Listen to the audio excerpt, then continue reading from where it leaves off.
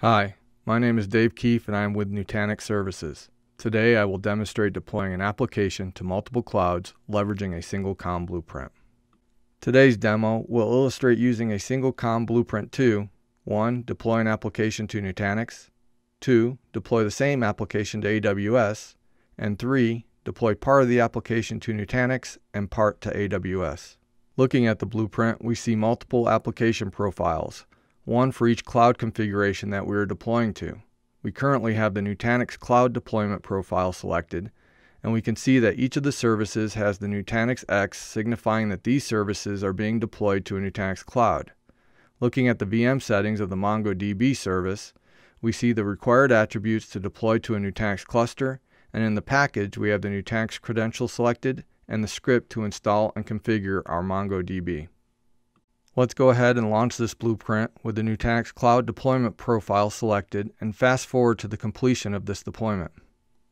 Now that the deployment has completed, we will look at the Services tab to find information about the servers that have been deployed, such as the names and IPs of each server. Copying the Nginx IP and dropping it here in a new browser window, we can see that my custom application has been deployed and is functional. We can also see information about the VMs that have been deployed here in the Prism Central Explore tab. Now I will demo the deployment of the same blueprint to AWS.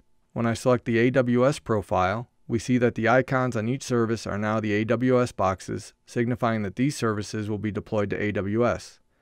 Looking at the MongoDB service, we see all of the required attributes to deploy the same application to AWS. On the Package tab, we can see that the credential required to access the deployed server and run the script is set to AWS. Let's launch the blueprint. We provide a name for the deployment, and then all we have to do to send it to AWS is select the appropriate profile, in this case the AWS Cloud Deployment. Let's fast forward to the end of this deployment. Now that the AWS deployment has completed, as with the earlier Nutanix deployment, we are able to view the details of the deployed services, and we can see that the AWS application has been deployed and is functional. Here within the AWS interface, we can see the instances that have been deployed. We are back at our blueprint. This time we are going to select the hybrid cloud deployment, which will deploy the MongoDB and Node.js services to AWS, as we can see by their icons, and the Nginx service to the Nutanix cloud. Let's go ahead and launch this blueprint, this time selecting the hybrid cloud deployment profile. We will also go ahead and fast forward to its completion.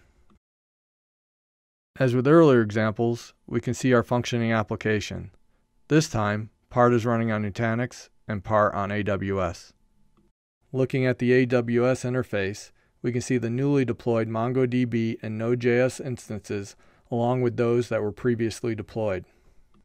In PC, we can see the new Nginx VM that has just been deployed with the other previously deployed VMs. To sum up, we have demonstrated how the same Calm blueprint can be leveraged to easily deploy applications to multiple clouds or hybrid clouds.